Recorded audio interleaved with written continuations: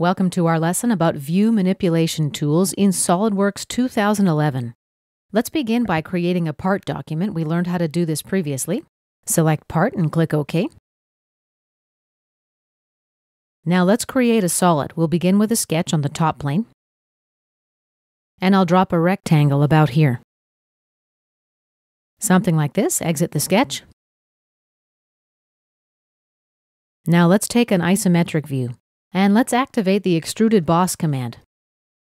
For the depth, let's make it 50 millimeters. Press the Tab key to register and OK to process. On the top of the graphic area, we've got here what's called a hanging toolbar. These are the view manipulation tools that we'll be talking about in this lesson. The first tool here is Zoom to Fit. Let's click on it. Our view is sized so that the solid fits in the graphic area at its maximum possible size. Now let's take a look at Zoom to Area. What we do first is select a zoom window. We hold down the left mouse button and drag.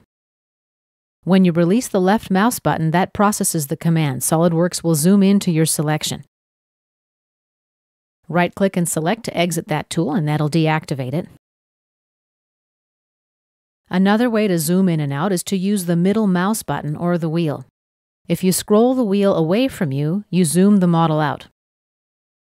If you scroll the wheel toward you, you zoom in or you move it closer to you.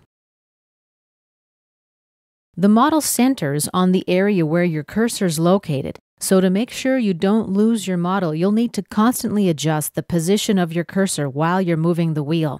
If you're new to this, it's going to take a little time to get used to, but don't worry, you'll be a pro in no time.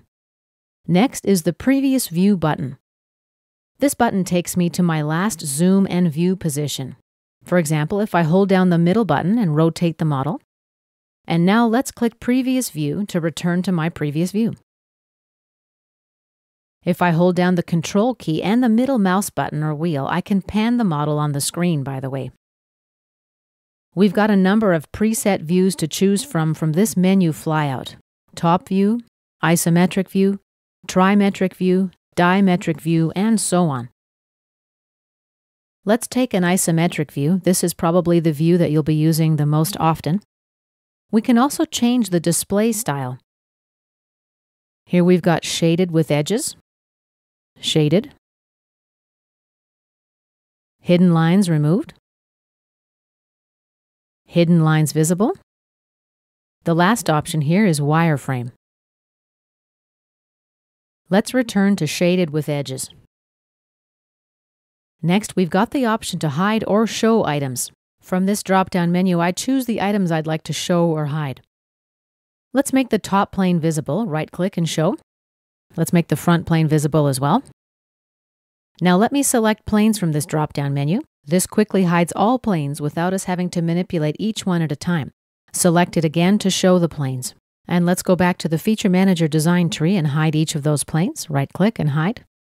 The next command on the hanging toolbar is where we adjust appearance. Here I can adjust the color, for example, to light red or to blue. Let's cancel out. Next, we've got the option to apply a scene. When I click on this icon, I'm prompted to select the Use Document Scene background appearance. Let's click Yes. Now we're able to select a scene. As you see, the background has changed.